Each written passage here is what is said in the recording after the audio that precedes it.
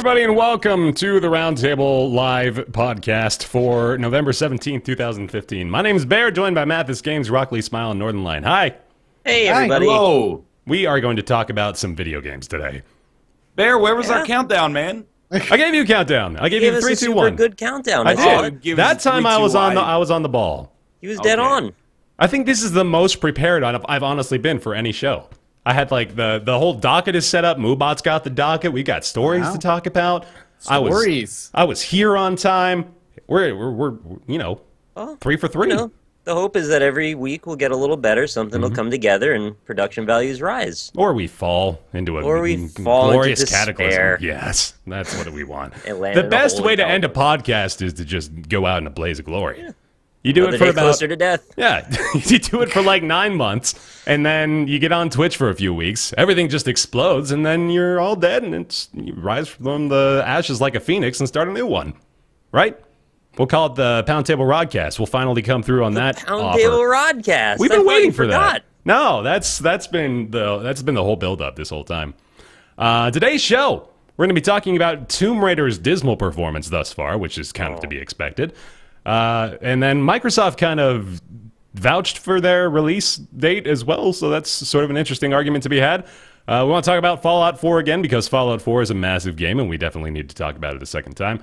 The review event for EA's Battlefront, which is kind of an interesting mess behind that. We want to talk about that a little bit more, too.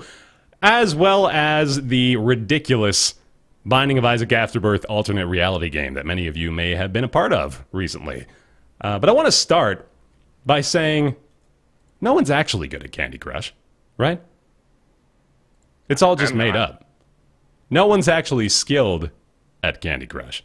I don't think you can be skilled at it, can you? No. This isn't a news story, by the way. This is just a one-liner that I read that I thought was an interesting point. You can't be good at Candy Crush. And it's not to say that Candy Crush is devoid of skill. It's just that no one can be good at it. Okay, that's not going anywhere. You've been designed not to be good at it. All right, listen. I want to save that one before it just becomes buried, because I had a thing before the show, and I've been trying desperately to remember it for the past 15 seconds. I have no idea what I wanted to talk about. You don't want to compromise your integrity or your faithlessness. It's really what's important to do. Are these like Patreon rewards? Is just no, these sentences?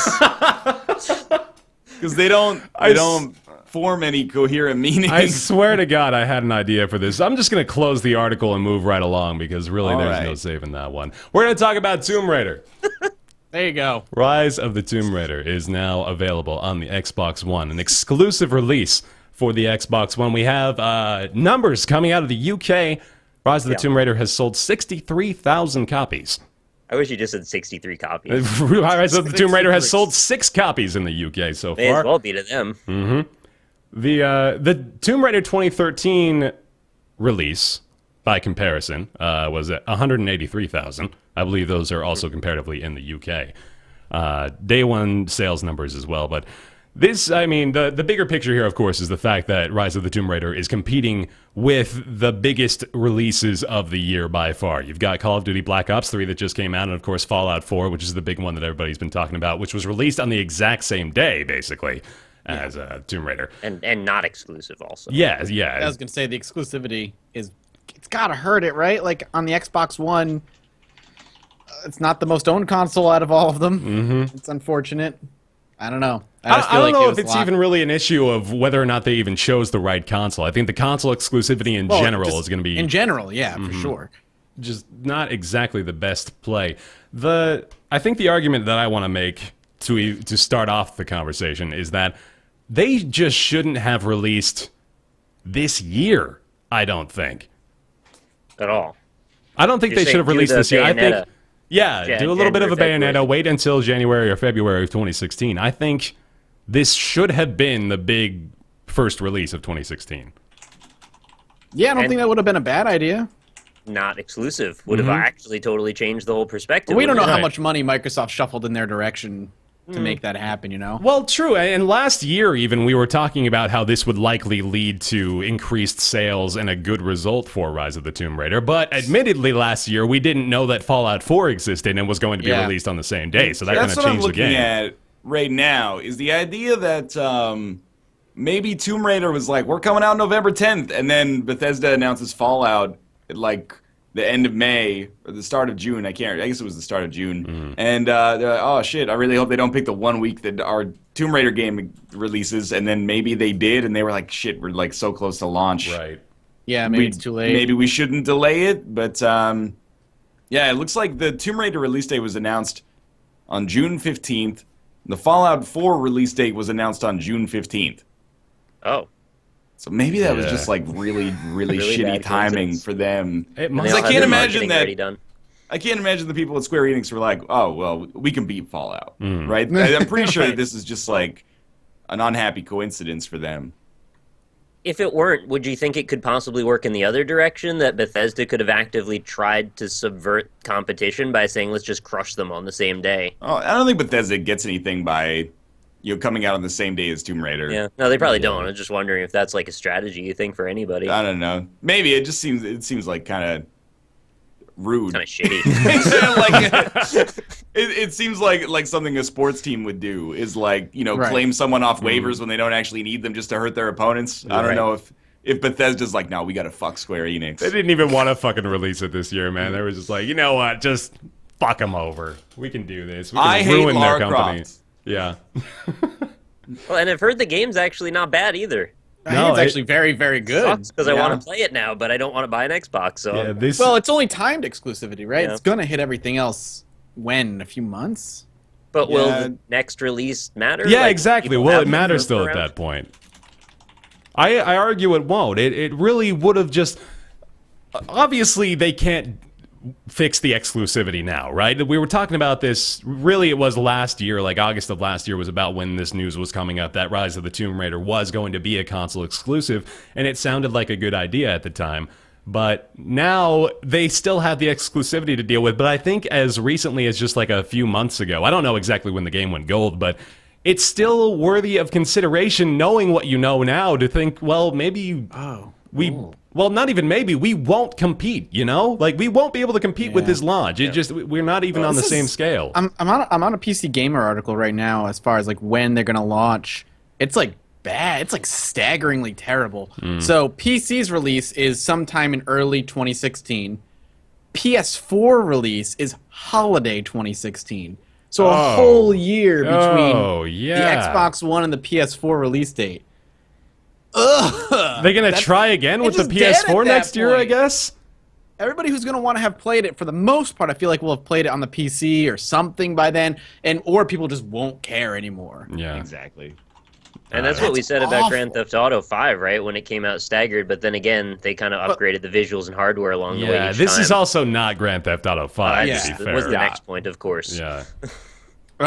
Yeah, that's really... I assumed they were both going to... PC and the PS4 version would come out around the same time, but no. Like, I'm alright with early 2016 for PC, because that's what I prefer to play it on, but, I mean, just to separate your audience that widely, I hope Microsoft paid them a lot of money. I do too. What I've heard, and this might be hearsay, but is that Crystal Dynamics was basically only able to make the Tomb Raider they wanted to make because of the money that they got from Microsoft. But Really? even still, that kind of falls on deaf ears, because it brings it back to that like 2013 discussion of like, how can this game be considered a failure? Failure, yeah, with 2 when million it sold like 9 million copies or something like that. But no, I agree that, like, I mean, what a terrible way to have to reboot your reboot 3 years after you rebooted it, is to just like, Oh my god. to float out Spider-Man all over again. Yeah. No. It's like Spider-Man, or not Spider-Man, Tomb Raider 2013 comes out and everyone's like, this is probably gonna suck, and then it comes out and it's awesome, and people were like, that's great. Second Tomb Raider comes out, people are excited. Comes out the same day as maybe the biggest game of all time, maybe second biggest after Grand Theft Auto 5. Xbox One exclusive, not coming to PS4 for a full year, not coming to PC for like 4 months. People were like, I just don't give a shit. Like, Yeah. like this doesn't bode well, I think, for the future of the Tomb Raider franchise right now. But maybe it's good enough to have legs on PC, even when it's 4 months old. Kind of feels like somebody else's secondhand stuff. And also, XCOM comes out in February, which I feel is like a game that could do really well on PC. Yeah. Imagine if they sniped a second release date from them, like some other huge game came in when the PC date happens. Yeah. It might be happening, you know? That's the other thing we have to talk about, too, is the fact that there really wasn't any good time this year for them to release it. You know, like, we talk about the Fallout 4 comparison, obviously, but even as far back as just like a couple of weeks ago, they've got Halo 5's launch that they're competing with if they want to move it a little earlier. They've got Call of Duty just last week, basically, that was basically dealing with the exact same timeline. And then now, if they wanted to release it today or next week, that's maybe not even in time for the holiday rush, right? You got to get in there like a month in advance of Black Friday even. Yeah, I guess you're right about that. I was going to say make it first week of December or something, but yeah, Black Friday is kind of huge. So. Yeah, I mean, I think January, February, do that. Mm-hmm. I think with this being such a big game, it's a different argument. I think just because this is Tomb Raider, you know, it's not some little studio. This is a big project. It may not seem like it when you compare it to things like Grand Theft Auto and Fallout 4, but you got to keep in mind those literally are two of the biggest game launches ever of the decade. Basically, it feels like a January game, doesn't it? It feels like the second tier of the AAA games. Like it's not the Grand Theft Auto or the Fallout. It needs to know it needs to be a level down from that. And I think they do. I think they realize that. They just sort of didn't acknowledge it this year for some reason, and they're being punished for it now in a very big way. Like these numbers are not good. I feel like Tomb Raider is one of those games that there is like a core of people who are actually really excited for it, but then most people are kind of like I imagine we are, where we're like, well, if there's nothing else coming out and it's apparently great, I would play Tomb Raider, but there's just no way to fit it in right now. I actually really liked the Tomb Raider reboot, and it gets shit on for things that I don't normally have a problem with, like QuickTime events. I'm like, they kind of fit in here. Like I thought that was a pretty good game, but like I have no motivation to play this to like go to the console that I like to play things on least and play this against another game like Fallout 4. Or even like for us, Afterbirth is still kind of in that position where I'm playing like the shit out of it. So I don't know. It's just like it's terrible timing. I have to imagine that it was an accident. If it's not an accident, how in the world does that?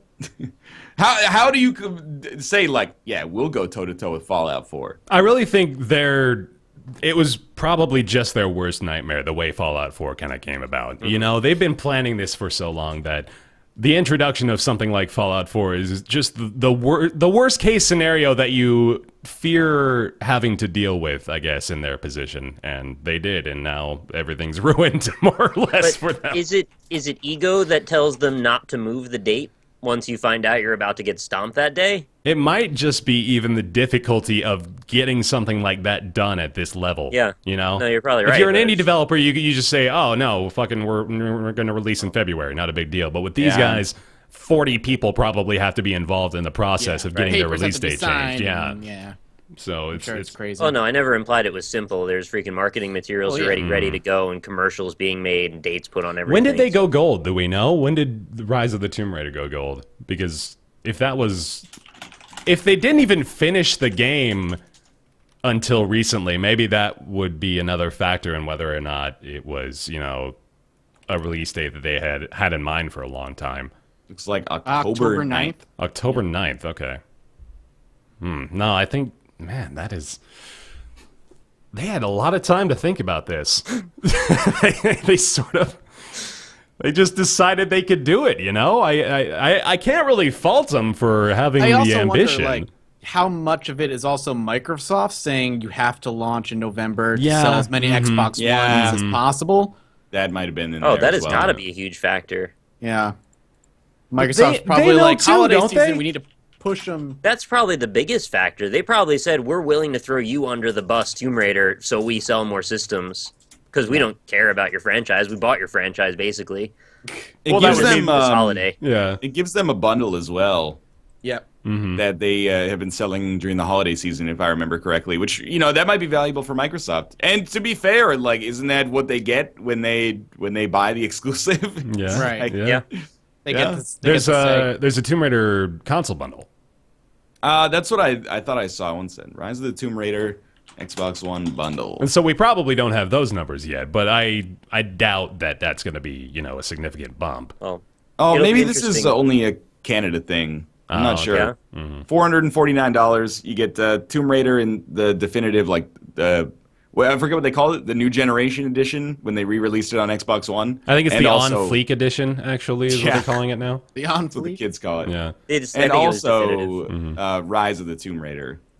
So you get both Tomb Raiders and the console, $449 with 2 asterisks next to it, which Which means you don't actually get the console. You get smacked in the face. They also did a thing where if you buy Fallout 4 for Xbox One, they give you Fallout 3 Yeah. as a download. So they're pushing you get the old version of this too. And on Xbox One you get mods on Fallout 4 too. Do you? Yeah, Oh. that was like Select the big ones, announcement. I guess, and I'm also sure they have to be probably they'll all approved crash in the some game. way. Yeah, because I mean, Well, is but that in that's place something right now? that's- That's what I was wondering. I don't know if it's in place right. I don't know if it's in Probably place not. right. Okay. And- Yeah. Yeah. It'll be this- really interesting to see next year how much this affects the bundles and the sales of the Xbox One, if at all.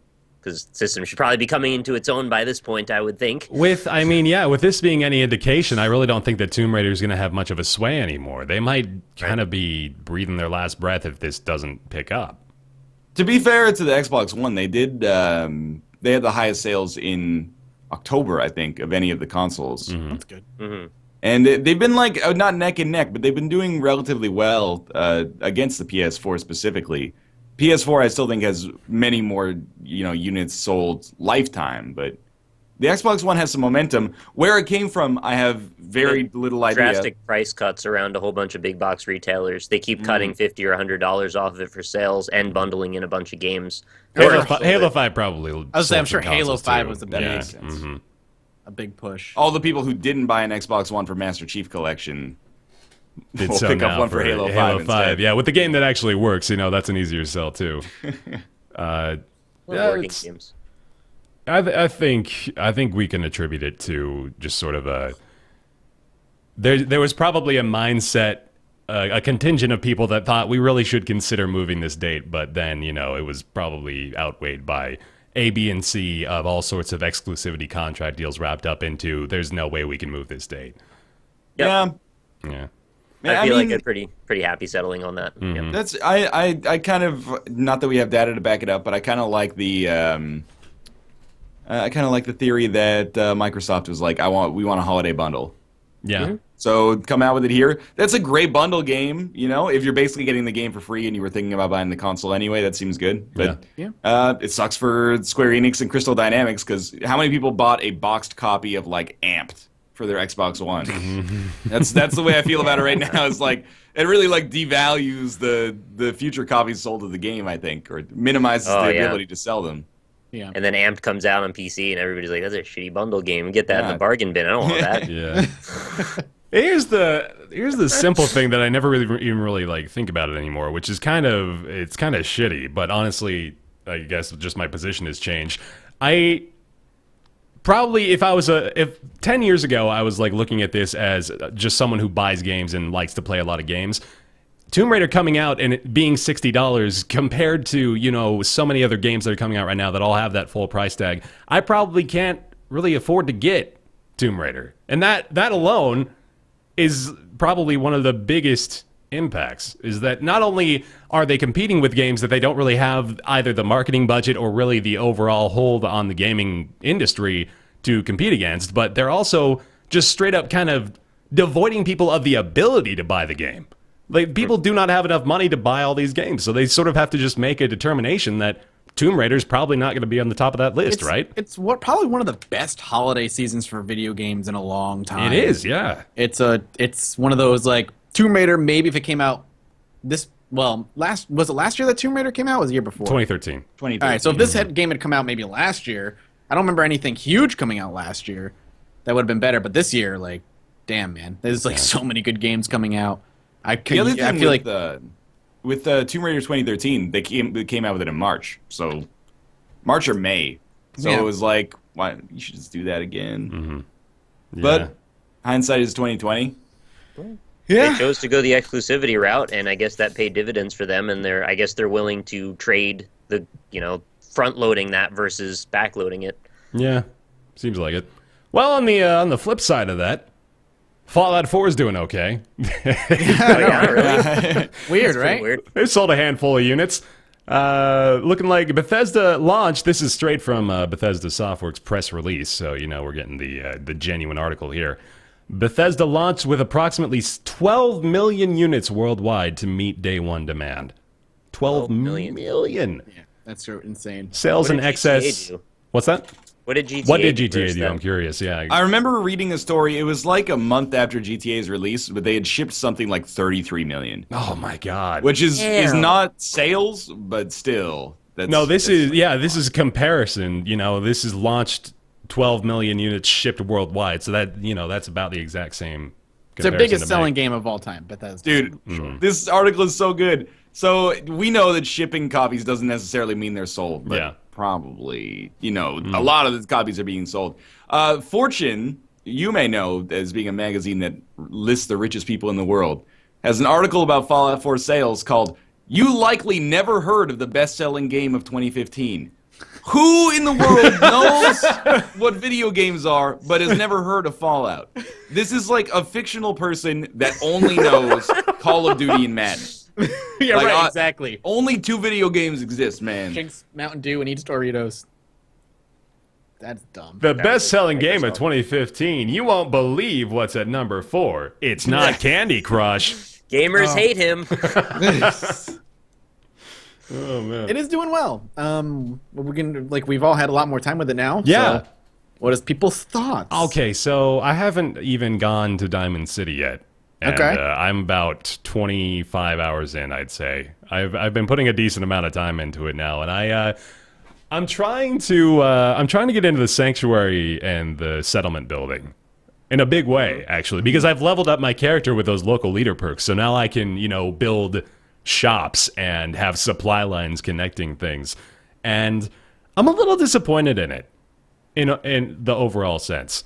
I don't necessarily like the way you build things. I think Nick mentioned this before the show was starting, that they can't need stand like it. a grid system, to actually give you And the defense that I hear is, well, it's supposed to be janky because it's post-apocalyptic. It's like, okay, that's fine for you. I like building on a That is a grid, and I would terrible take the time. If I was role-playing, if I was that dude, Yeah. I would still line up 90-degree angles because I care about that as a person. Yeah, I'm I gonna know go it's a ahead nitpick, and it doesn't really matter, but it bothers me personally. And I know a mod will solve it in 5 seconds. let's not argue for like preserving the realism of apocalyptic shelter building. Like I'm okay with having radiated dogs that lunge at my jugular. Let's let that be representative of the apocalypse. Let me build on a grid. Still, we can have both. We can compromise on that. But I mean that part of it is definitely still compelling. Like I'm still interested in building out my settlement, which obviously is not even really the game, which is the craziest part. I've spent probably 40% of my time playing Fallout 4 and not playing Fallout 4 Settlement Warrior, which has been my favorite game. Admittedly, I was about to say, like, my condolences. But that is, I have to accept that not everybody is into it for the same reason I'm into it. But I find the settlement stuff really tedious and annoying. I think you're outnumbered in this group, too, aren't you, as far as that's concerned? That's fine. I accept that. But I kind of hate it. And I love the gunplay. I'm fine with the dialogue, although I am running into some stuff with, like Mathis was talking about, that it not having more dialogue options is getting a little lame. But the gunplay and the combat is awesome. But whenever I have to do something in the settlement, I'm like, fucking... So, like, I get a companion, and I'm, like, punished because they went back to Sanctuary. I've got to build, like, a new bed and add an addition onto the house. Yeah. And then, like, the walls don't snap on right. Like, they're snapping on at 180 when I need them to snap on at 90 degrees. And then people were like, oh, you got to put a floor down. Okay. So then I delete everything, put a floor down. But then the floor is now on top of the bed because they thought that I wanted to place the I swear to floor God, up there. everything just elevates by default. It's just Yeah. raised off the ground by 5 inches, and that's just the normal expectation. I've put probably a lot of time into crafting, but the only project I really am enjoying is I'm building like a hangar for all my power armor. All right, That's good. So that's like the big thing that I've got is like this big hangar, and I've got all these power armor stations and like lights in between, and I have like different power armor setups. It's like completed on one side, broken apart ones on the other side. Like that's fun. But I've had to come to accept that I love this game, but I love it despite the fact that it's not really a Fallout game, in that options to do different things aren't really there. There's really not a lot of skill checks in the game. You know, like in New Vegas, you had Edie, who you have like 4 different ways you could activate them. Like that stuff doesn't exist. The conversation system doesn't exist. Mm-hmm. You can't really be a bad guy in Fallout 4. You're just a good guy, or kind of like a dick of a good guy, like in Mass Effect, where you're like renegade. You're still a good guy, but you're kind of just like a dickish good guy. You're like Han Solo. Yeah, exactly. Sarcastic There's no good guy. like it really strips away a lot of the options. But despite that, if I look at it as like a fun open world sandboxy shooter, I really love it for that. Yeah. I do want to mention. Sorry, Nick. Go ahead. No, I was just gonna say I got so into the idea of the settlement thing, and I was running around. I was like cleaning up all the trees and cleaning up all the broken fences. I was like, "This is gonna be the greatest thing ever." I was so excited, and then I got to the part where I put down the first wall. I was like, "What? No, you're kidding me, right?" And I was like, "Chat, where do I hit? Where's the grid button? I need this to snap." And they're like, "There isn't a grid." Like, good luck. The only reason I was so bothered is because I was so excited by it at the same time. Yeah. Like, if I didn't ever get that invested into the idea, I would have just been like, whatever, moving on. And that's eventually what I did. It's not like I'm dwelling on losing sleep over not gridding my house, but it matters, and I think it is a big part of the gameplay if you choose to accept it, and I did want to accept it and embrace it, but I didn't have the option. But still, I got into some wild adventures anyway, so it's not like I'm not having fun. Yeah. Although the bugs are cropping up more than ever now, and it's starting to bug me a little bit. I found a way to get underneath the game, by the way, so that was a lot of fun. Oh, well, really? That's awesome. I just fell There's straight through. Adventures. I think I actually might have broken it for myself. I can't get into Cambridge Police Station anymore. That's the door that breaks the game for me. So I go in there, and then it sounds like every item in there is desperately shuffling around to try to figure out how the fuck to put my character in the building, and it can't do it, so it just forces me down through every time, and then the classical radio station is playing, so as I'm just descending into the abyss, there's this nice piano ballad going on. Awesome. It's very enjoyable. I find that the bugs often give the game plenty of character, and moments like you had are actually kind of like hilarious little experiences. I was running into stuff that was a little bit more insidious and obnoxious, like the texture level of distance not loading in, so I just run into these flat, blurred textures, or like flat things that were not actually there, but they were walls, but you could walk through them, so I had to like quit and reload the game a bunch. I had my map stop appearing for a while, or my fast travel wouldn't let me click on it. The UI kept breaking. It's like, all right, no, I know Bethesda, I'm not surprised, but like these things are a little bit encumbrances in me enjoying the game, so let's get those patches going. We'll be all right again. I did want to talk about, both Ryan and Mathis kind of touched on this, the dialogue options and just in general, the ability to not really be an evil person. I know this is sort of a hot topic right now as far as Fallout 4 is concerned, so I did want to kind of weigh in on that. What are your opinions in general on just your freedom of moral choice in the game? There isn't. There isn't, yeah. It feels super linear, just like we're just along for the ride. Yeah, I wish there wasn't voice acting at all. I wish it was just the way it was in 3. Yep, I'm 100% with Nick. I wish the main character didn't have a freaking voice. Just let me do what I fucking want, man. Like, you completely stripped away the freedom to tell your own story, and you're just telling us this one story, and I don't give a shit about, like, at all right now. I feel like that's, I agree, but I also feel like that's, I hesitate to say this because I feel like the more people love something, the more important the minor criticisms can become if there's a change. Like, I agree that it's less of a sandbox, which is a little unfortunate, but it hasn't, like, killed very much enjoyment in the game for me. Like, you can still be kind of a dick, right? Like, you can't actually be like Darth Vader, but you can still be kind of an asshole. The thing that bothers me more than that is that the dialogue options don't have the actual check registered to them anymore. Yeah. Like the not even a percentage chance, but like what your speech stat would need to be, because it no longer uses that. And I'm like, well, why do I even have? Like, I remember in Fallout 3 in New Vegas, man. If like all chat options now in Fallout 4, the optional ones are all based on charisma. Period. Okay. But in other ones, you used to have like, if you had a high science stat, you could give like a scientific reply, or if you had a high intelligence, you could give it an intelligent reply. If you were like intimidating, you can give it like an intimidating reply. Like all that's gone. It is just charisma. Yellow is good, orange is pretty bad, red is good fucking luck, and that's the only stats that you have. And that I get it. And again, I'm loving Fallout 4 despite that. But I really miss that aspect of Fallout, and it doesn't feel like Fallout to me without those options. Instead, it feels like an open world, borderlandy kind of just exploration gun game. Yeah. So which is fun, but it's not Fallout. Can you help me remember when you said the good funkin' luck ones? Like those were percentages in 3, right? So you could have like a 10%, 10% or something like that. You could still attempt them, though, right? Because in this, you mostly just can't even attempt them. If it's like a computer hacking thing, it's just like, you can't do that. You don't have the skills to even try. Could you do that in 3? Because I feel like you could. You could always attempt something if you had like the bare minimum requirements for it. New Vegas was kind of bullshit for that, though. Because you'd go to like a terminal, it would be like, oh, this is a hard one. But it was just like the word is longer that you have to hack. And then, like, the same thing for lockpicking was, like, you could do it, but the range in which it was actually successful was more narrow, which is kind of like it. But that's the kind of shit that I think people just gloss over, because they're like, that's how Fallout works. But playing New Vegas for the first time in 2015, I was like, that's kind of a janky way to, like, artificially change the difficulty. But, so, I mean maybe that's why, like, in 4, I'm a little bit more receptive Fallout to the in changes. 4, the hacking is the bigger, the more difficult, the longer the word still. That's still. And that's why I'm just using that as an example of like not everything maybe in New Vegas is something that I feel needs to be preserved throughout the franchise, I guess. I think for another level of pedantry there too is the fact that basically no matter how long you make the word, that entire system is predicated upon the fact that you can solve every single one.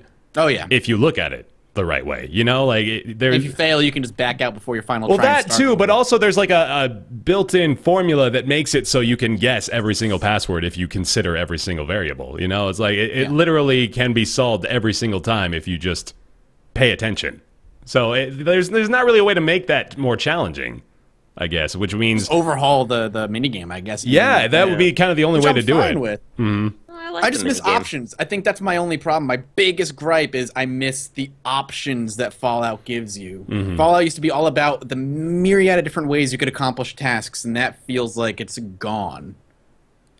I agree with you there. Like I never really took an issue with the idea of there being a voice actor. I think there are certain times where I'm not really a fan of the way he reacts to certain things. He sort of plays an everyman a lot more often than I'd like him to. You know, he the voice he uses is sort of just meant to be a character that you can sink yourself into. But often I find myself looking at the ways he reacts to things as you're just sort of being like you're just doing what we would expect you to do, and there's not really any sort of flavor or variety to the interactions that the main character provides. You don't have the option, though, of role-playing as this character because you don't know what they're even going to say. So yeah, you're just that's kind of true, watching too. Exactly. Passively. Like, the dialogue options are so vague. And I think we touched on this last time as well. Yeah. It's just like there's so many instances where you have absolutely no fucking idea what he's going to say. Especially if you choose the sarcastic option. That one's just completely out of left field. But it's going to be sarcastic. You know that much. I do agree that it feels less like an RPG and more like a shooter. Correct. But I guess where I disagree is that I actually feel like, I mean, it's way too early for me to say that I like it more or less than Fallout New Vegas, but the shooting is like, it's really good. Oh, and I feel like that. When you play like New Vegas, you kind of just like, it's like playing Diablo, where you just sort of click to attack and that's it.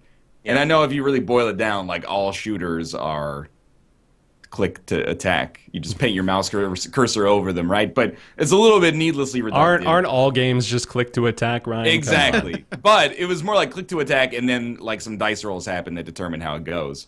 Fallout 4, you know, I think it's the first time you can actually be like, oh, the shooting is actually like really good and satisfying. Yeah. And then I'm like, man, I missed that through like the 80 hours of New Vegas or something that I played.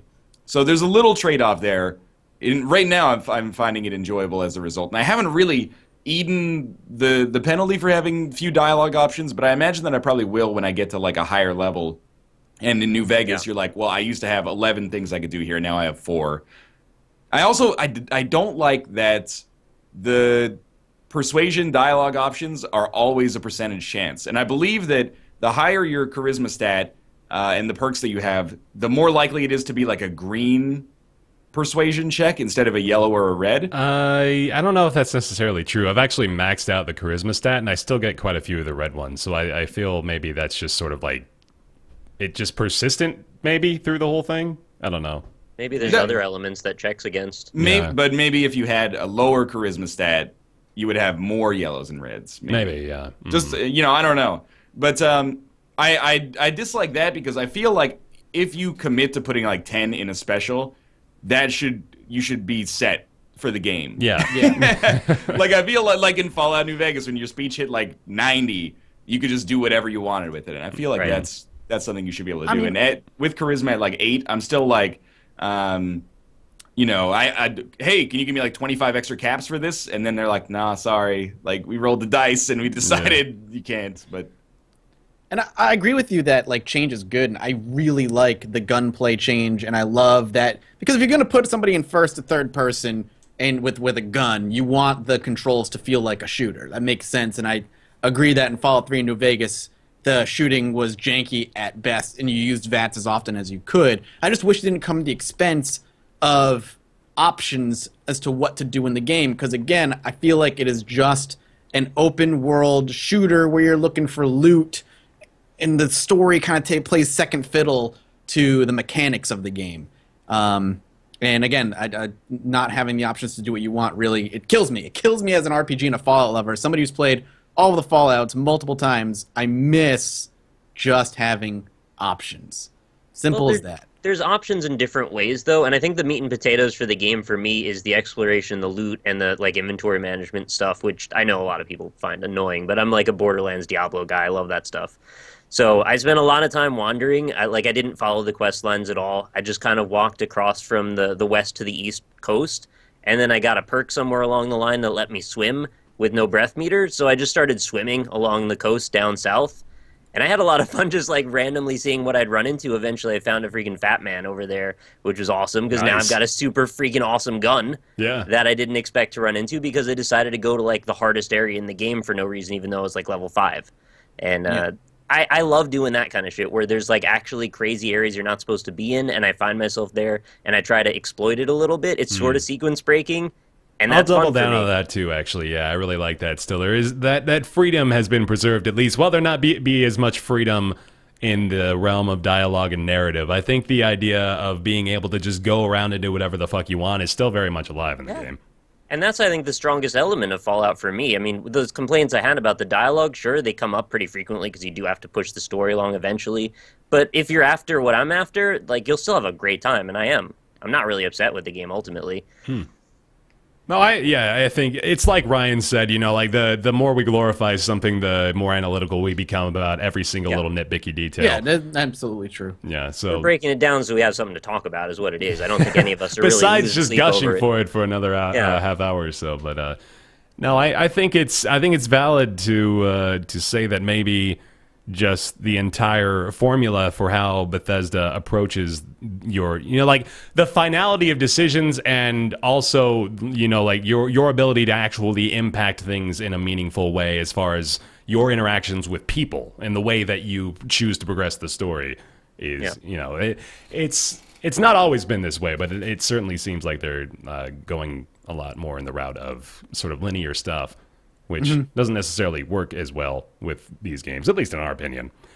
You know, it's like Isaac when they do something like nerf Krampus's head, make it like a 6-room charge instead of a 3-room charge. People who are really into Isaac are like, this is irredeemable, and everybody else that's like a little bit more casually into the game is like, I didn't even notice a change at all. Like, I think that's kind of like Mathis and myself, is that Mathis is so into it that he can like care about the minutia, and I'm just kind of like, it misses me because I haven't been submerged in the universe long enough to care. Yeah.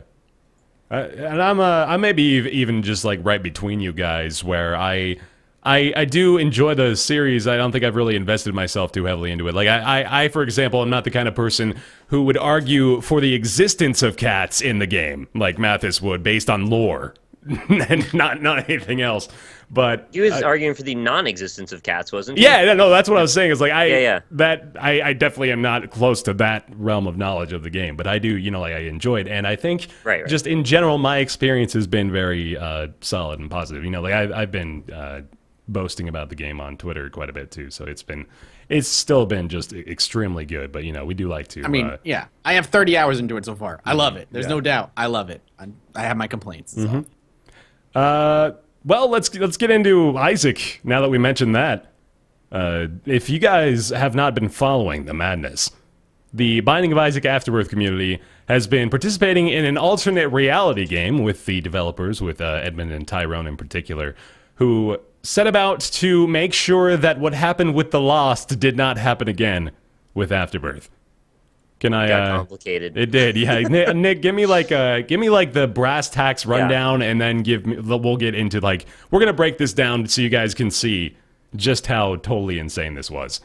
So the first element that I became aware of was the constant use of this number 109. That was just being thrown around with no real context. Well, the game was still fairly new. Everyone was sort of testing the limits of what really was at the base level of this expansion pack. Are there going to be many secret characters? Are there going to be all these items that are not on the list? I remembered hearing that Edmund and Tyrone had said there's going to be this many new items, and then I looked at the list and there aren't that many new items. Something's wrong here. Eventually it came to light that there was something amiss in, I don't know if it was bugs or testing or something that just didn't come out right. Eventually they patched in a set of new items. Now along the same time with this was maybe, a week and a half, 2 weeks after launch, along with this, they started doling out this generosity achievement to certain people, and it used to look like one thing, and then it looked like another thing after the patch. Now, after the patch, it started to look a little bit like dots and dashes, which, as it turned out to be, it was. So someone decoded this, turned it into a series of numbers, which then correlated with a word called, it said Larabeel, and then we eventually figured out this is an immigrant link. Following that immigrant link led to a picture of the Lost with a bunch of shadows and a quote that said, and he removed that day that he goats, I think is what that says. Something like that, yeah. It's a very interesting quote. Really odd thing. Now, if you're following along with this, all of these things seem very out of context and sort of meaningless until you realize that actually part of the ARG is to follow Tyrone and Edmund's personal Twitter accounts. Edmund had posted a picture of a spider that he'd found in his garage, and the spider was not at all the focus of that picture. In the background, there was an image or a movie poster from the movie The Lost Boys. That was actually a correlation to that last image with the picture of the Lost and those shadows behind it. You're supposed to put these two things together. There was then a tweet or several tweets. One of them eventually had a quote, "People are strange," which is the song that was played in the introduction of The Lost Boys. So there's many points to reiterate and bring people back to this element of this movie has something to do with this game. I want to slow you down for a second here, too, because I just want to, I point out the absurdity a little bit just from, we're breaching the surface level of this ARG right now. And think about already the steps that have been required. We're decoding hidden Morse code in order to lead to a code that ends up being an Imgur link that turns out to lead to an image with the Lost, with a random Bible quote, it seems, followed by an indication that we have to look into their personal Twitter accounts for potential clues. And when you see it all mapped out like this, you don't appreciate how insane that is to come to that conclusion. And that's not even the craziest parts yet. Yeah, no, we're not even close. So, okay, Mathis, want you to pick up where you left off here. I don't know any of the shit that I know, but we're all learning together. No, it's about the same thing. I don't know. What do you want me to so say? we're in the Lost Boys part, right? So you're following along with the image here. I do not have. Okay, you got to pull that up, man. You got to be on board with this. Keep going. I wasn't paying attention. So, People Are Strange is the song playing in the introduction scene of The Lost Boys, the poster in the background does not even have the words The Lost Boys on it. It's just a poster for the movie. Fairly recognizable image if you were around to see that movie being promoted, I suppose. Yeah. Although I think a lot of people wouldn't have made that correlation. Right. So in the introduction to The Lost Boys, the film, the movie's characters, I'm just reading straight from the image here. The movie's characters are on the Santa Cruz boardwalk. There are many shots showing dozens of wanted posters. So they made that correlation.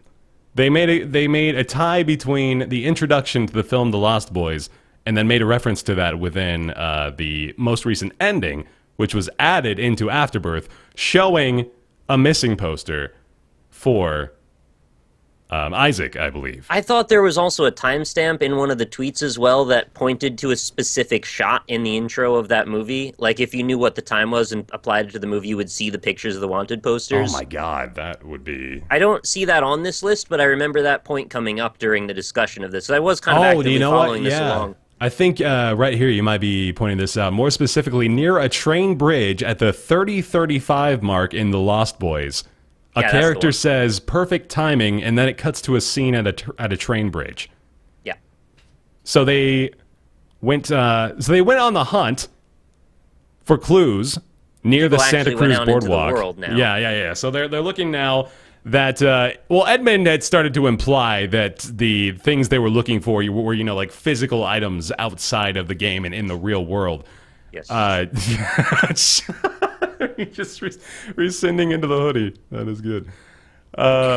Character says perfect timing. It cuts to a scene at a train bridge. Reddit user goes out and looks for clues in Santa Cruz. He finds an actual missing poster for The Binding of Isaac that is out on the Santa Cruz Boulevard, or boardwalk, I think.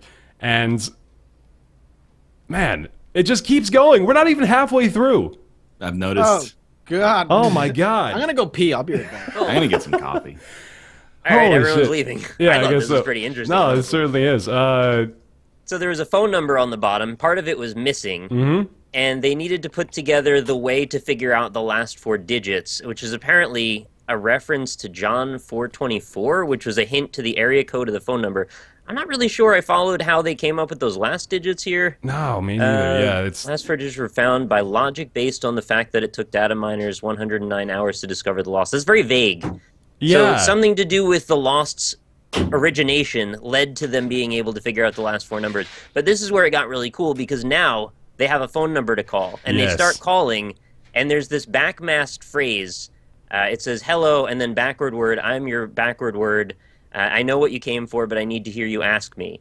So you had to figure out that the backward words by recording the message and playing it to yourself. The backwards words were Isaac and father. So, hello, Isaac, I am your father.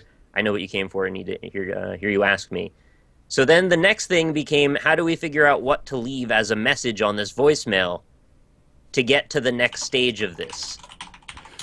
Oh, my God. And they have the voicemail up, by the way. There's the link. I think they still have that available if you want to listen to it. It is, the narration is done by the same narrator for the intro to the game, so it's actually kind of cool that they got him to do this as well.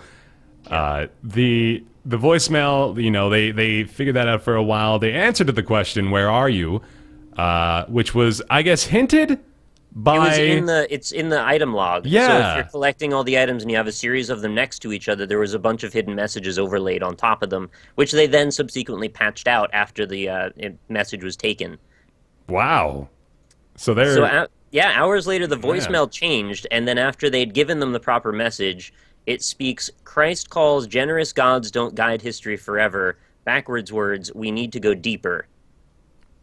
Knowledge and then the backwards grows. Yes. Knowledge grows. His final form ends beyond greed. So at that point, you're starting to get implications about the game. But remember, very little of this had to do with the actual game and playing it. Yeah. There were just sort of meta levels about the game that were happening, like that message in the UI. So some time passed. Eventually, there was another tweet.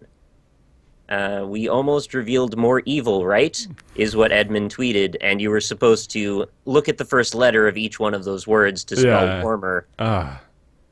I think a lot of it sort of just became, silly for the sake of being silly about it. Like there's parts where you're just introducing obstacles that really add nothing to it. Like recording backwards words again is just for fun, and then Edmund was just be goofing with these guys at this point. After a while, though, they had tweeted a bunch of random letters to Edmund that they had decoded from something else, and then Edmund realized that was the correct message to advance things again. And what we figured out was eventually there was a series of coordinates, which for GPS, like lat-long coordinates, which led to a building in Santa Ana, which happened to have the address 109. I think Brian just dead. What happened? I can't believe this is still happening. It's still going, man. We're almost done. So we're almost there, Edmund ate Fruity Pebbles for breakfast, and he used 2% milk instead of skim milk, and there's meaning inherent in the Look, they made it up to be a fun little game. My name's Northern Lion, and I think when people have fun, it sucks. No, the ARG was really cool. Just going over every single step is exhausting, man. To emphasize how ridiculous yeah, it exactly. was. We're giving credence to the degree of difficulty that this took. I want to appreciate the level. So I can cover the last depth. bits here quickly. Yeah. The coordinates led to a building, happened to have photography. There was an area on the ground with some change on it. People went there and found it. They dug up a little greed statue, which had numbers and an @ sign on its head, apparently, although it doesn't look like an @ sign. They put together that greed apparently had a Twitter account, and then they had to hack into that Twitter account to make it say things, and then after they made it say the right thing, the community unlocks a new character for the game, and that's the end of the ARG. Maybe. Yeah, exactly. Okay, so maybe we didn't need to break the whole thing down, but I do like that we did, because goddamn, it's ridiculous. So this unlocks a new character in the game called the Keeper, and the Keeper, a lot of people have said, is really not that fun to play, unfortunately, right? No. Yeah, I haven't talked to anyone who's played him, really. Yeah, it's another very difficult character. So he starts with he starts with 2 coins for hearts, and you can lose those. You can regain those back just by picking up coins. I believe red hearts drop as blue flies, and then there's a couple of other differences in the game. He is a very different character, so at least there's that. You know, like, it's a very different way to play the game, much in the same way that Greed Mode, which was a much different way to play the game in general. But, you know, I think the reward was certainly fitting. It's a very different piece of the Rebirth puzzle, and it was just, man, that was just wild. So, I'm glad there was more to it. I didn't want it to end up not being a character. Sorry. please don't take my resident sleeping as me not being down with the ARG, because I stayed up to watch it resolve, and I was like, this is really cool. And every time there was like a new piece of the treasure hunt they got uncovered, I was like, whoa, I can't believe Edmund and Tyrone went to this much trouble. Yeah. And I also love that one of the guys who went to the Santa Ana building and found the mini Greed statue was like, yeah, there was also like a van, and we saw a dude in it. So we all sprinted over to it, and then when we sprinted, it just turned its lights on and sped away as quickly as it could. And I was like, fucking the idea of Tyrone being like in his van, just like taking pictures, and then they start sprinting, and he's like, oh shit, gotta, like, that is really actually hilarious to me. I hope it wasn't just some random guy that saw like a group of 4 or 5 teenagers just start sprinting at his car. So I actually really like the ARG, and I know that there's a subset of people who are like, well, you know, I don't really like the ARG, and I wish they hadn't gated content. That's fine, but at the same time, I think that in a year, people are going to remember the ARG more fondly, and they're not going to give a shit that it took a couple of extra weeks in order to unlock it. And you know, admittedly, I'm kind of biased towards Isaac and the creators, because they basically helped me pay my bills. But it's like, you know, they did something unique and special with it instead of just kind of floating it out there. If they just gated the content and then been like, you know, oh, here it is. Fuck you for data mining the Lost last year. Yeah. Then that would have been one thing. That would have come across in poor taste, I think. But to have like a cool kind of like outside of the game treasure hunt to go along with it, I think more than makes up for it.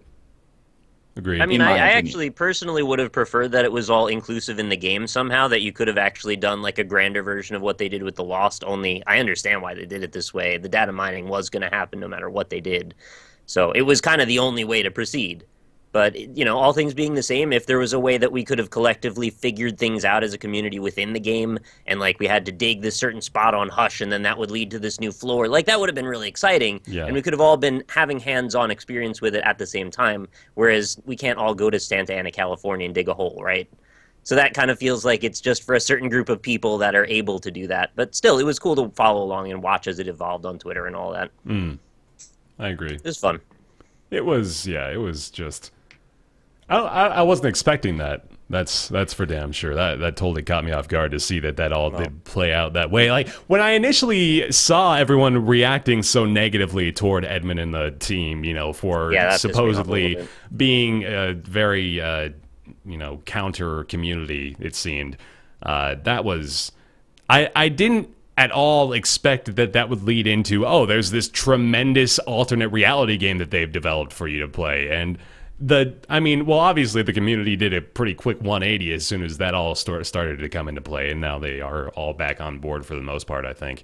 But that was a crazy turn of events. I don't think they were ready to see everyone kind of just turn on a dime like that, you know? Yeah. It was like as soon as the vile behavior was detected, is instantly, it was like, Edmund is the worst human being of all fucking time, you know? And yeah, that was... Which is true. But, yeah. I'm glad 109 wasn't a troll. Like, that whole thing wasn't just like, we're just going to make fun of the situation. Instead, they actually turned it into something pretty cool. So if it ended up leading nowhere, I think there would have been a lot more frustration. Definitely. Guys, can't wait to play another shit character. Exclusive news. What's that? Yeah. Political Machine 2016, and now available on early access.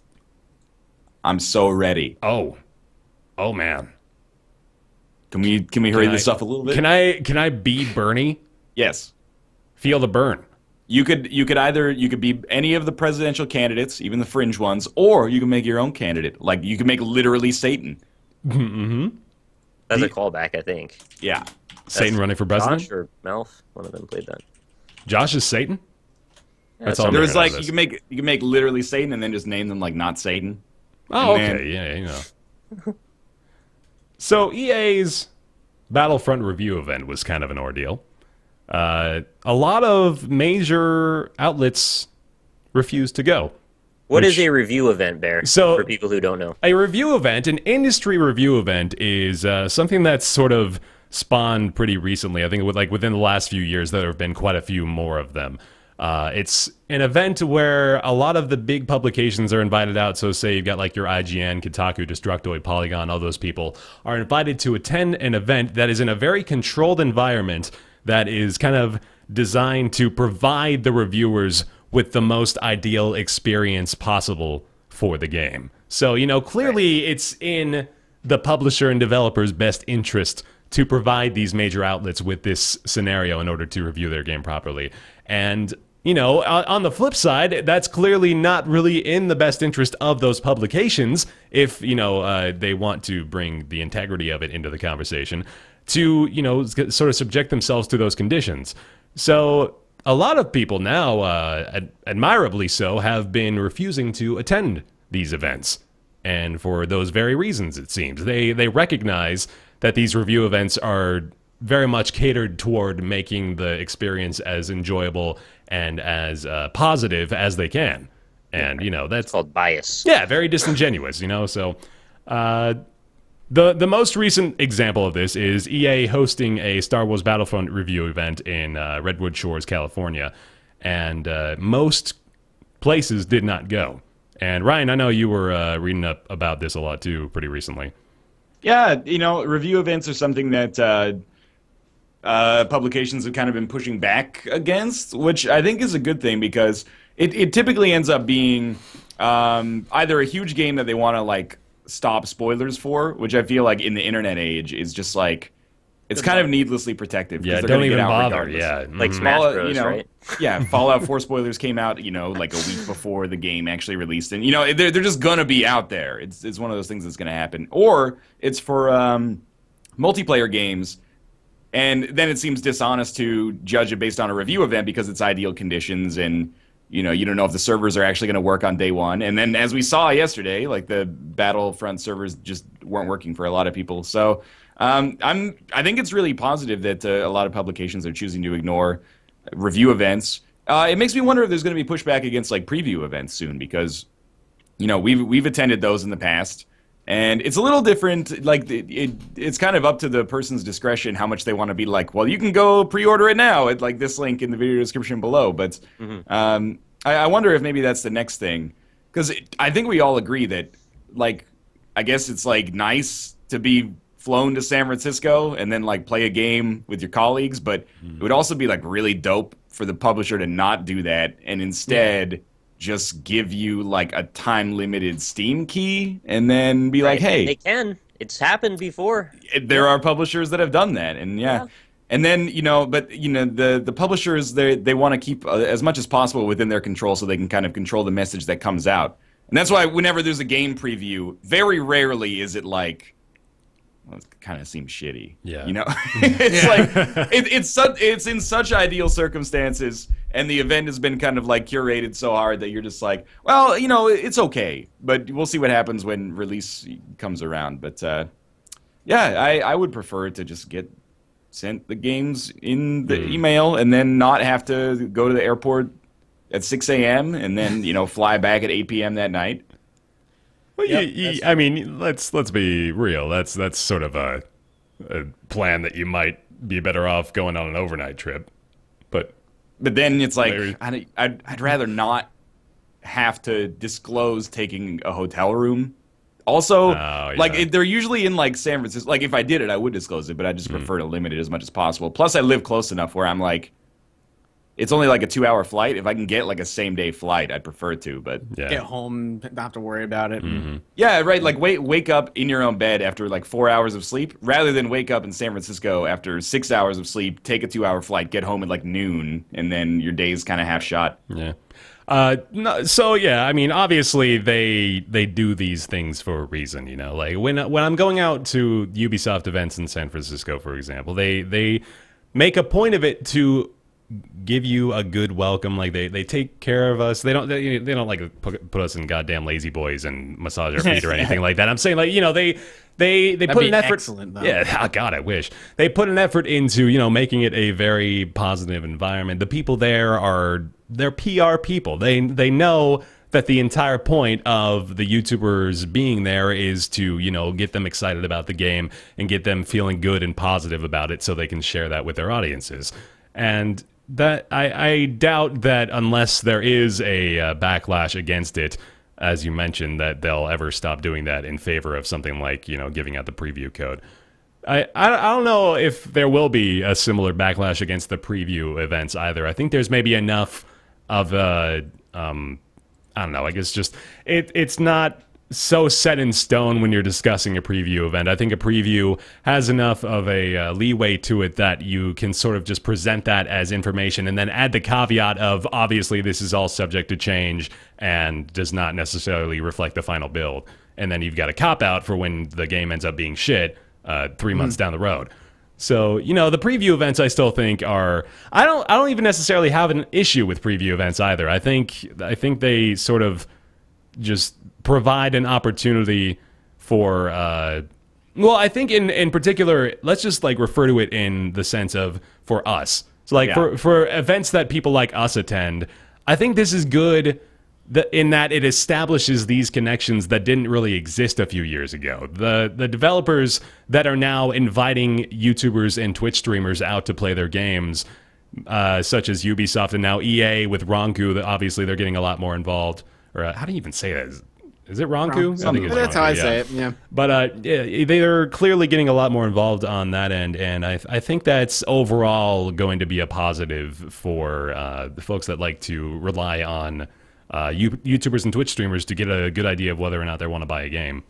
I think that's a good thing still. What's nice about the YouTube stuff is that it does lead to footage, I guess. Yeah. Instead of just writing. Not that one is necessarily better than the other, but one is probably more representative, so... definitely. I feel like we're just thankful that they're validating us as existing, which is not really a good enough reason. No, that is where I have a problem with it. Is that Yeah? I feel like for like a year I was like, these people know I exist, and then now I'm kind of like, just send me the game. You could have Like- footage. It's just all about that they don't trust anybody, right? So if they just sent you the copy, then you could get your footage just fine. It's so they can Yeah. massage everything and make it come out the way they want. And I think that's just not the right way to go about it if you want honest representation. Yeah. No, I agree with that, and that's why like review events I think are a super no-no, because reviews are kind of like, for better or for worse, they're the be-all end-all in the critical part of the games industry. Reviews are like what people get riled up over regardless of the score. Previews are just kind of content, you know? Right. Like previews just exist, and if you're excited for a game, you read it. It's not like it actually has any critical heft to it.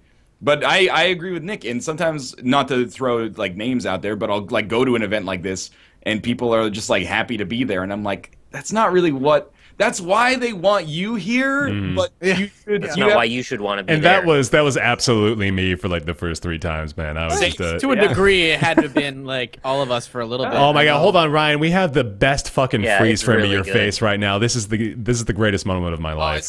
Yeah. Hey! This is Northern Lion calling in from the Dominican Republic right now. I would like that to. Bear, you're frozen now too for me. No, I'm No, just wait. fucking with you. You want mine? You're still frozen. Yeah, I don't know if that's ever gonna change. Oh my god. I mean, we only got an hour of the show left. Maybe we should just just roll with that. This is beautiful. Oh my That's god. gotta be a new emote for you. Yeah, line. Yeah. Hey! This is just the most wonderful organic moment. It's just gonna like keep it there, huh? Yeah, that was just gonna be the thing. Okay, that's Ryan's fine. face for the remainder of the Well, show. I'm kind of like, you know, it's just I can't focus with myself looking like that, but I'm kind of like, you know, like I would much rather. I don't know. It's not a trip, and that's the thing. People are always like, Yeah. When you disclose things, I find that people are usually great about it, and they're usually like, "Thanks for the disclosure. I can make my own decisions on it." But then there are people who, like, you know, you go to like some Northern Californian city that is not San Francisco. People are like, "Hope you enjoyed your free vacation," and I'm like, "Man, I'm like sequestered in this like suburban hotel room, like next to a gas station, and just like eating flaming hot Cheetos for sustenance." Like, I would much rather not have to fly. Yes, the flight is free. Oh god. Or paid for by them, and just be in my underwear at home and then be playing this. And I'm like, but I don't know if we're quite there, but we're sort of getting there. There are some people, some developers, usually not publishers, but there are some that are like, all right, we'll just send you like a copy of the game that expires in like 4 days, and just get your content done by then, which is much better. You can even do a contract. There's so many ways to go about this that there's no reason it has to be this way. They just prefer it to be this way. Yeah. No, yeah, exactly. Like, it's very much by design. This is a very deliberate thing, as I mentioned. They don't want to give this up. This is a good relationship that they have now.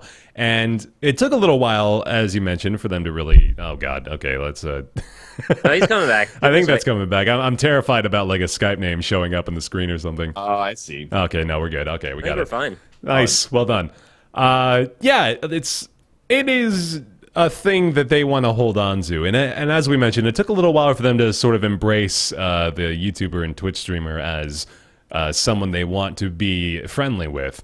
But now that they've done it, yeah, I definitely see the cynicism, and I think it's warranted because there's not a lot of reason for us to, you know, think that we should be buddy-buddy because we don't really have any sort of precedent for that. But there's a reason that I think it smacks so hard to me of being a little bit disingenuous, and it's because I'm coming from GameStop, where a lot of the time, if you ever felt like you had leverage as an employee there, they'd go, well, it's really cool that you get to work and talk about games, right? So you'll just do that thing. Yeah. Oh yeah.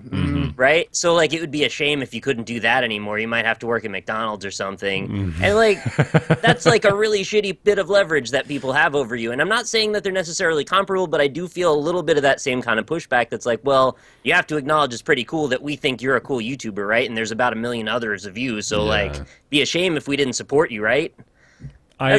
Really had cynical, that- I know. No, yeah, and I had that fear, man. I really did. Like back in, I'm gonna just fucking blow open the doors on this whole thing, apparently. But I'm not ready. I'm not ready. I'm No, ready. it's- Bring it on, man. expose me. I'm not about to drop a Bring it on. bombshell or anything. I'm just saying, No, like, this no, is my experience with it. So when I first got contacted by Ubisoft to go out and play a game, I believe it was it was the new Far Cry. Yeah, it must have been Far Cry 4, and that blew my fucking mind. That right there was. I'm 15 years old and this is the best day of my life because Right. you know it's Ubisoft telling me, hey, we want to fly you out to play our game on our dime, and I was just like, are you sure?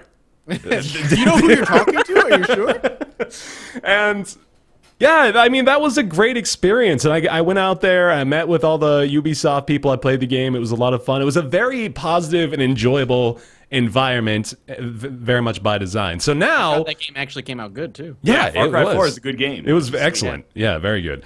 But you know, now I've got a few of them under my belt. So I've been to a couple of Assassin's Creed events now. I've been to goddamn, they've had so much shit recently. Man. They've been putting out a lot of games. But, you know, I've been to a few of their events now, and I've sort of got a footing established there. And now I am getting to the point where I'm starting to think about it in terms of, A, do I even want to go, and B, what is this relationship? So I've had to think about that, right? I've had to decide whether or not I'm really just sort of like a monkey dancing for Ubisoft when I'm doing these things. And I like to believe that the approach I've taken to it has been fairly free of bias. You know, like I've put forward the effort into covering the game, and I've given my honest opinion about it every single time I've gone, and that is not an issue with them. As far as I can tell. There have been times where I've suspected that maybe I'm not getting as many assists as I could be from them, just based on the fact that, you know, I haven't really been their show pony for a couple of the games that they've had. But, you know, at the same time, I still have a very good relationship, a working relationship with those people, and it hasn't really been based on me just saying what they want me to say. So I'll vouch for that. I think there's a good relationship to be had that isn't necessarily just a YouTuber just, you know, spewing bullshit about a game for the sake of being able to fly out and play it for free. I really don't think that's a prevalent issue, is what I want to say. I doubt it. Well, the line that I see is that we don't sign like an ethics agreement as YouTubers, right? So anybody that feels like they want to become the shill for whatever company is free to be that. Yeah. And they're obviously going to select whoever is the most favorable for them. So like they're always going to be in that position where they're looking for those people that'll emerge, and then they go after them. And that's how these connections happen, and they're always going to be propagating each other. You're right. Sorry, yeah, go ahead. I feel like I was the same way for like my first trip, and I've had the weird experience where it was like my first trip, and then the trip I started being like for all happened very soon. It was like lots of trips all back to back, and it's one of those things you're like, oh, this is excellent, this is so cool. But by like the fifth one, I was like, I don't want to fly. Yeah. I just send me the goddamn game. I don't want to. Oh god. Okay, wait. You're flying me on a huge trip over the ocean. I have to fly back a day after, so I have to 8 hours on a plane there, 8 hours on a plane back in 2 days. It's like I could just play. Like, just give me the fucking code. I can get a group of people together and we can all play this multiplayer focused game and just for a couple days and have our own opinion on it. It's really exciting right away because, like you said, it's very much like they realize they recognize me. I'm a rock star. I'm real. Yeah, woo, going. I'm a rock star. And then after that, you're like, well, unless I turn this into a vacation, like by paying an extra like grand to stay there an extra 5 days in an expensive city or whatever, then it's not really worth it for me to go. Yeah. I just want to stay home.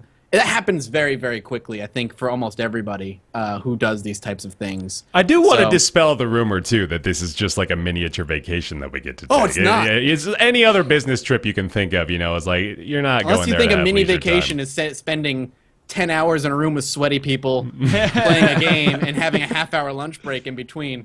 Because that's what it is. I mean, even when you put it that way, it's not really the worst thing in the world. But also, you know, it's do that at home. It's work. It's work. Exactly. Yeah. That's you know, if this is our job, if doing our job at home is not a vacation, then going to these events is not a vacation. Especially like what was evident for me when I first got started was like I would take like any trip. Yeah. If they were like, we want to send you to like, this doesn't exist, but like we want to send you to Cleveland to look at like, I don't know, Baku Baku 5. Sure, yeah, exactly. I'd be like, yeah, why not, right? And then I would get there, and it would be like a half day of traveling, and I'd be like, I don't even like this game. Like, what do I'd play it and be like, this sucks. I don't even want to be here. So now, like, I've become a lot more selective about what I like will and won't travel for, especially overseas. Is like, again, it is flattering. You're like, you're gonna spend that much money on me to go check out your game, but then I'm like, I don't really want to do that. Like, I had way back, even like 3 years ago or 2 years ago, I had an offer to like go to the UK, and I was like, that's pretty cool. The game looked like shit.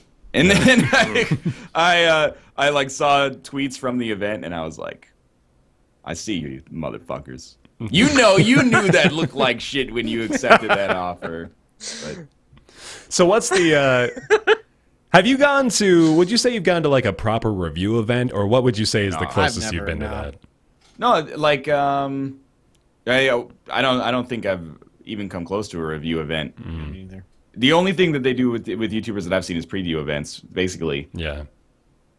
Or like promotional events. I know that they'll do that with a lot of YouTubers. Like, come to this office and stream this game on launch day. Well, yeah, and those, I mean, those are obviously promotional. So, you know, like, they make it very clear. Like, as far as that, YouTuber stuff is concerned, I've only seen, like, that and, like, preview events. I don't think I've ever heard of a YouTuber going to, like, a review event. Fuck, dude, how good would it be if there was, like, a promo Let's Play event where they're like, hey, come to our office for, like, 2 days. Just record the whole game in our office and then upload it. Or you can just send me the fucking game. That would be hilarious. It's like, yo, we're going to give you exclusive access, but you got to come out to San Francisco and play the game in our office and record it there. You got to let us watch you. We're going to have the 3 lead developers on the team standing behind you the entire time. You don't think that that's happened? That has to have happened somewhere. I don't think that's happened. Well, I'll tell you what, like, there's a few people that will go to the Ubisoft events, and, like, Ubisoft is pretty cool about allowing them to capture a good amount of footage, but they're straight up recording the Let's Play videos in the room with everyone else around them. They're being like obnoxiously loud, and I'm like, man, fucking come on, like at least do a post VO of that shit and don't ruin everyone else's experience with it. Yeah. I've been there too. We'll talk after. Yeah.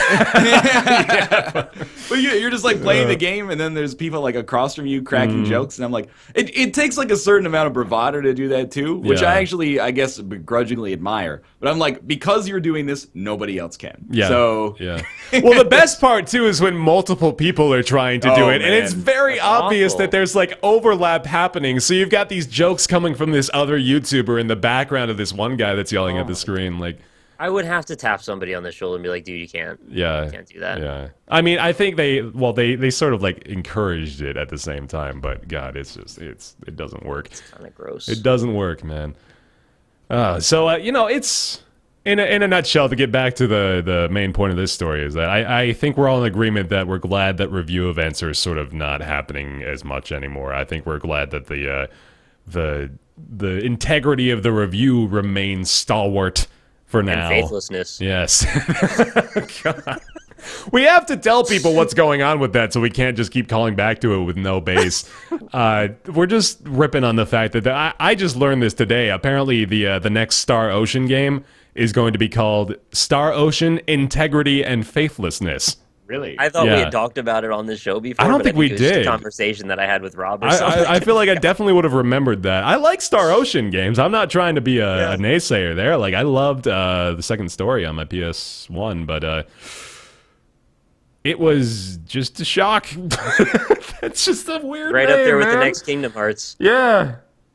Star Ocean Integrity and Faithlessness will be a PS3, PS4 release in 2016. If you were curious, there you go. That's news twe boy. Best segue ever. Yeah, no kidding. Clouds in fucking Smash Bros. Too, if we want to touch on the hard-hitting news there. What's your promotional event? Yeah, there you go. There you go. What's your one character you need in Smash Brothers that hasn't been included yet? One character that needs. They got Linkle in there, so I'm good. Yeah, there you go. You got your Linkle inclusion. Linkle's in. I don't care. You don't care? Yeah, Not I even a super little don't care. I bit? really like. I don't know, Put man. Solid Snake back in. There's Yeah. never been a time in Smash Bros. Where I'm like, I'm playing this character because I like this character. It's always been like, I enjoy their play style. Mm-hmm. Like, Yeah. I play mostly as like King DDD, and yeah, sure, like I've beaten Kirby on Game Boy like 4 times 10 years ago, but I'm not like, oh man, they better put Mr. Rossetti as a playable character, or I'm gonna be mad. Am I the only one that likes to look at the competitive meta of characters that are currently being used? Like, you don't really pay that much attention to it when you're playing with friends or stuff, but you have a general idea of the characters that people just don't use, and you pick that character because you want to make it work, and you want to show everyone that, like, every character can be played. I'm better than the pros. Yeah. These are better. The only reason Mr. Game & Watch doesn't get enough cycling through the pro circuit is because people don't try him out, Like, you got to give him his honest day's effort. All you gotta do is get a 9 on the hammer, and it's like an instant KO every time. You haven't seen this frying pan move used by an actual professional. I'll show you how it's done.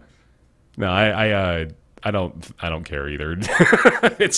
It's all just I don't know why it's such a big deal. Like, people freak the fuck out over it. Cloud is in love Smash Cloud. Bros. The world is ending. I have had to take a step back from the Nintendo community. It's gotten like it's Undertaled a little bit, and I can't. Oh, crack that's the a shell. verb now. that. Oh no. Yeah. That's so true. The Nintendo. You've opened up a can of worms I dare Not not that talk word. about.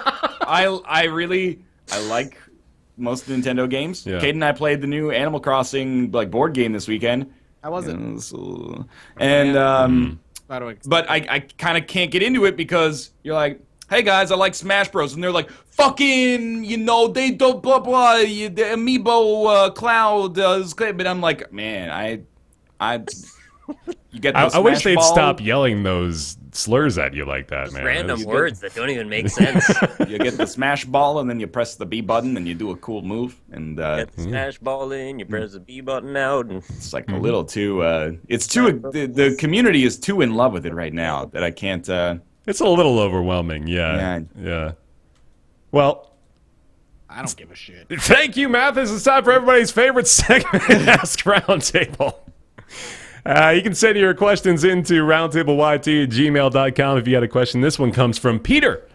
Peter wants to know, hello guys, my question is, what in your opinion would be the best movie / book / comic / game franchise that Telltale could pick up? You'll remember Telltale Games as the company behind such games as The Walking Dead and the Game of Thrones narrative, as well as Minecraft Story Mode. We're talking either serious, no right answer decisions, Walking Dead style, or, lighthearted, witty dialogue like in Tales from the Borderlands. So, more or less the question from Peter. Thank you very much, Peter, for the question. What do you want to have Telltale-ified? We'll start with Nick. yeah, mine's super easy. I've actually said this publicly before. I think Doctor Who would be the absolute perfect match for them. I agree with you 100%. It's the perfect mix of witty dialogue, serious. Look, it's an honest answer. He's hanging himself over my saying Doctor We're Who. picking so many fan I'm bases so to sorry, I upset like based Doctor on your Who. reaction to Doctor Who things. is Nick. Don't worry, I'm with you. Doctor Who is fantastic. Yeah. I also don't particularly care for Doctor Who, to be perfectly honest with you, but That's fine. I don't mind if you don't care. It's fine. yeah, no, Hang yourself over it. So, oh no, did we freeze frame him again, but in much less flattering position? No, nope, okay, he's we there. got it. He's good. So, I'm kind of in agreement with you there, honestly. I think, despite the fact that I am not really the biggest Doctor Who fan, I think the Doctor Who Telltale game would probably do quite well. I mean, they've done so many of them already that I totally didn't even expect. I'm sort of just looking from one that would be totally out of left field, Like, I was not expecting a Tales from the Borderlands game. Were you guys? Like, that one was just No. totally I still blew me played it away. 'cause I don't give a shit. And I didn't expect Yeah, Minecraft either. Minecraft, That's also I true. maybe expected a little more. I think I expected Minecraft way more than I expected Borderlands, is the thing. Telltale Breaking Bad. Telltale Breaking Bad. Look it yeah. up. I want to see Dude, I think suggestions. Telltale Breaking Bad could be okay. I Yeah. agree. I wasn't kidding. I'm gonna try to pull chat suggestions here, actually, because I may not even have that good of an answer for you. What's your answer? The Telltale Bob Ross. Telltale Bob Ross, sure. I like the Telltale Hunger Games one, actually. Telltale I Hunger could see Games is that pretty as good. well. That could be cool. That new movie's coming out on fucking Friday, man. Apparently, I just do not consume media anymore because I had no idea that was even a thing. I don't know if it's that. I mean, I know it's big, but I feel like it's kind of been superseded by other phenomena now. It tried to Tomb Raider its way into the main releases of the year. It was just like it's gone on too long. It's like expecting me to care about something that is not a member of my family for like 4 years is just it's too much. That's a good rule of thumb. That's an undergraduate degree. You've asked me to care about the Hunger Games franchise long enough to get a bachelor's in something. Like, you got a series you want Telltale-ified, right? The Hunger Games. Yeah, that's what I thought. I was thinking Breaking Bad would be cool. Yeah, but I would also like to see Telltale do something sci-fi, which is not me. I guess Borderlands is sci-fi, but in an established universe. I'm not necessarily saying Star Wars or Star Firefly. Trek. That could be cool, yeah. So something along those lines, or maybe like a Telltale Fargo, something like that. Oh man, Telltale Actually, that's Django. solid. I would love that. You actually nailed exactly what I want. I remember when before they announced they were working on Game of Thrones, all they said is they've got their dream project. I was like, oh my god, what could it be? And the one I was hoping for was Star Wars. I would love to see them do a Star Wars thing because the choices you have, you could like have like force power options. What do you want to do? Like force persuade, choke him, just talk to him. Come on, it'd be awesome. I would love it's going to end the same way it did in every other Star Wars game. It's a freaking black-white morality system. I don't care about morality. Just give me my options to force. I know the Death Star didn't work last time, but hear me out. What if we built another Death Star? Do you realize that is the Force Awakens? That's what I mean. They show that like Star Station in the background. Star Killer base in the background. Yeah. Dude, Force Awakens 1 is still really good. I think Force Awakens 2 is garbage, or Force Unleashed. I mean, there you go. Force Unleashed 2 was awful. It's one of the worst games I've ever played. It was at least it was only 3 hours. Yeah, it was done. Don't prolong the suffering. Ugh. Suffering.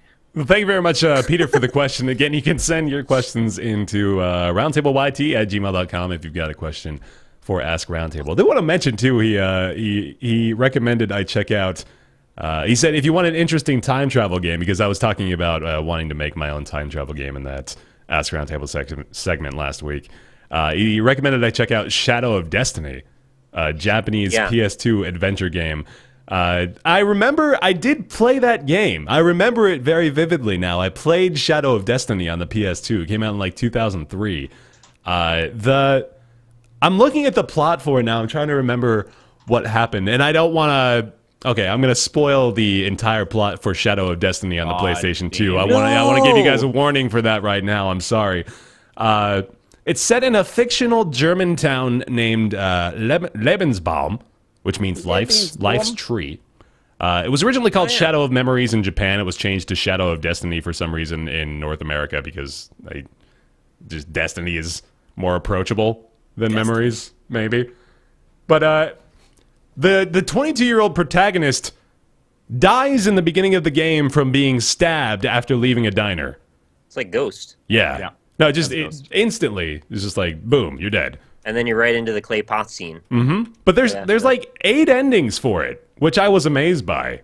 Like that was pretty cool back in the day. Like I remember thinking, man, there's like all kinds of shit can happen in this. This is wild. This is the most ambitious title of all time. 10 out of 10. Yeah. 10. That was it. It's a really high score. Yeah, it was really good. Now, time for everybody's favorite segment after their favorite segment. It's Nick's Weird Games. What's up? What's up? What? You talking about Shadow of Destiny or Shadow of Memories?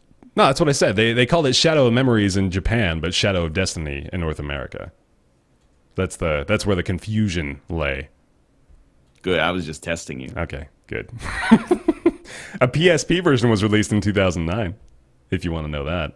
They can play my PSP. That's right. Best are pretty small penis. Nice.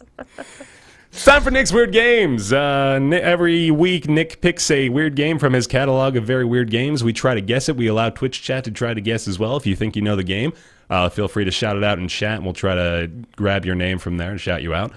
And this week's Nick's Weird Game theme song, routinely performed by Ryan Northern Lion Letourneau, What are we looking for? I don't know. I got nothing, man. What do you want? What do you want? You artist pick. Anything. Anything. Just dive in, you know? Just host the show next week, and then... Maybe you'll get up on time. Right? Yeah. That's valid. I don't know. What's popular with the kids these days? What's on fleek, man? I'm learning on fleek is a thing people say. They say it. What is it? 14 Karat by Selena Gomez? I don't know this one. How about a little bit of let's go like with the fucking Mamas and the Papas. Can you pull that off? That's just like the, you know, like da da da da da da da da. Yeah, I know California Dreamin', man. Yeah, mm-hmm. Ugh. You look. I feel like you want this one, but I don't know. Yeah, if you got it. there's a line I've found that I could take. Yeah. All right. Okay. Nick, you got to go get the game, man. Here we go. All right, I was waiting. Okay, that would be like, all the games are bad, and the publisher died, Nick's got a weird game that we will try. It came out in the early 2000s or the late 90s. Okay, that's basically. That was good. No, I like that a lot, man. You got to know the Mamas and the Papas to appreciate that one. But Yeah, that one was nice. All right. Hey guys, What do you play got some for us, Nick Nick? games? Yes, I do. All right, I've got a PS2 game for you today. Okay. Back to that again. It's a pretty easy one. I think your chances of this are fairly high that you'll get it. You will be dissuaded when I say who the developer is, though, because I think you won't know a clue who they are. All right. Developed by Swingin' Ape Studios. No idea who they are. No idea. Swingin' Ape. Swingin' Ape Donkey Studios. Kong Island or Tropical Island on the Nintendo DS. Published by Vivendi Universal and Sierra Entertainment. Came out on the Okay. GameCube, PS2, Xbox, and apparently the Xbox 360, although I'm not exactly sure how. What year was this? This came out in North America in 2003. Okay. It is a third-person action shooter, and it features a robot. Pause. Anybody? Keep going. Okay. Follows a robot that I can't say his name. Good Oh, catch. good. Good Yeah. catch.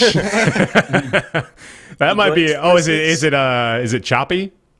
No, it's not Choppy. I don't know what that Chibi is. Robo? Chappie? No, Chappy. Yeah, Chappy. That's the one. Choppy. He joins forces with some droids in a fight against General Corrosive and the Millbots. Is this Metal Arms a glitch in the system? Ding! We have a winner, Ooh, boys. Nice. Ryan's Well got done. Metal That's Arms. an underrated classic. You know, Josh loves that game. Wow. Quite a few Arms. people I've do, heard of Metal actually. Arms. And it came out around when Ratchet and Clank did, and actually got quite a bit of positive press, only it just sort of went away for some reason, and there was, I don't think, ever a follow-up on it for, again, whatever reason. But we have a winner. One more time, give me the box art on there. One more time, sure. Yeah. There you go. Oh, the robot yeah. is I like like that. glitch. He looks a little bit like Chappy, doesn't he? Yeah, Just a little spit. He does, actually. That was close. Here's our first one here. Yeah, we got that in chat. Well done, man. This That's one way up, actually. one of those rare occasions, I think, where we might have even gotten it before chat did, honestly. So Disco Werfel, I think, might be the first person. Wait, no, there's another one up above that. Resner Resner. Well done, is Resner. the first one I see. Well done. All right. It was my first Nick's Weird game ever, I think. Yeah, you gotta tell me. You gotta tell me how you got that one. What's your history with this game? I had a lot of subscriptions to gaming magazines in like 2003 to 2004. Okay. That's Also, fair. Josh really liked Metal Arms, so he was talking about Metal Arms from time to time. We knew each other back then. Apparently, it came out on Xbox 360 through their backwards compatible thing that launched in That makes 2008. Oh, yeah. Okay. There we go. That makes sense because I was like, "What? News to me. There's no way they like remastered Metal Arms." Yeah, no, I didn't think they did either. So when I saw that, I was a little confused. I almost didn't say it at all because it Yeah. might have screwed up the whole thing. Yeah. What's the robot's name that you said you couldn't say? Glitch. Glitch. Glitch. Okay. Because, Gotcha. yeah, Glitch in the System Yeah. is the title of the game. So. Okay, right. Oh, man. Well, that is Nick's Weird Games. We still have, by the way, the option, if you'd like to do so, of the P.O. box Nick's got set up. So if you've got a weird game that you want Nick to showcase on this segment, feel free to send that over. Also, of course, ask Roundtable. You get roundtableYT@gmail.com. And that is our show for today. Hope you guys enjoyed it. We're gonna go probably play more Fallout 4 at a wager if we're half of us. Yeah, I got one more day of Fallout week today, so I got to stream that. Ah, yeah. There you go. Thank you guys very much for tuning in. This is ideally, again, the start time we're looking for the show around, let's go between 11 and 11:30 Pacific Standard Time. Here on the Roundtable Twitch account. This twitch.tv/Roundtable Podcast. Still available, of course, on YouTube and SoundCloud as well. If you missed the live show, you can always catch the entire VOD either in video form or in audio form on SoundCloud or iTunes as well. We're still on iTunes, still uploading every single show over there on iTunes. Feel free to rate the show 5 stars if you enjoyed. We want to thank our patron supporters for this week's show. You can go over to patreon.com/roundtable as well. Still running the Patreon page in addition to the Twitch subscription model we've got going on for the channel now, which is closing in on actually that sub goal, which I guess I should be promoting if we want to get the rest of those emotes unlocked. We got to get up to 25, so, and obviously no pressure at all whatsoever to do that, but if we want more emotes, there's that. Thank you very much for our Patreon supporters for this week's show. That is including, but not limited to, Max Pillin, Positron, Christopher Flagg, Alexander Spillman, Jonathan Graham, Julian Abelsgard, Kevin Berklin, Matt, David Bradley, Air Force Balls, General Krug, Casey, Zur, Simph, Kevin Walker, Ignacio 0891, Bristle Brip, Justin, Vandervet, Logan Ray, Samurfet, T-Page Tenor, Matthew Monahan, Adam Savage's Blowhole, Johannes Goldhahn, Mediocrities, Nullref, and Myth Scarab. Thank you guys very much for continuing to support the show, and thank you all very much for watching today's episode of Roundtable Live. You can catch the VOD again later on today over on youtube.com/BearTaffy. But that is going to do it. Thank you guys for watching, and we'll see you next time. Bye, everybody. Bye, everybody. Later.